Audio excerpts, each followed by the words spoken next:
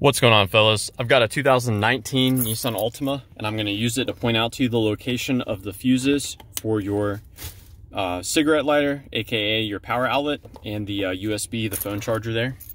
So we're going to peek inside of this fuse box here, and to get into it, you just push in a key at the top. Having a narrow key is helpful.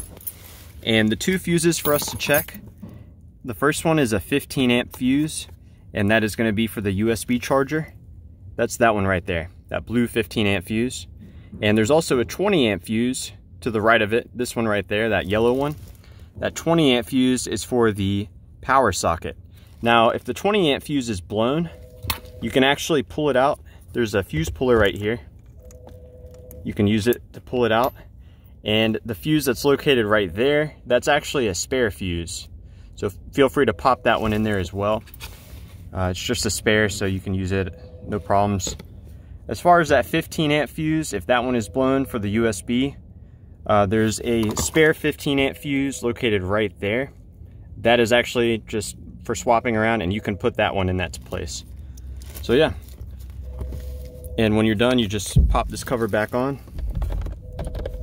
just like so. I hope this was helpful. Let me know if you guys have any questions.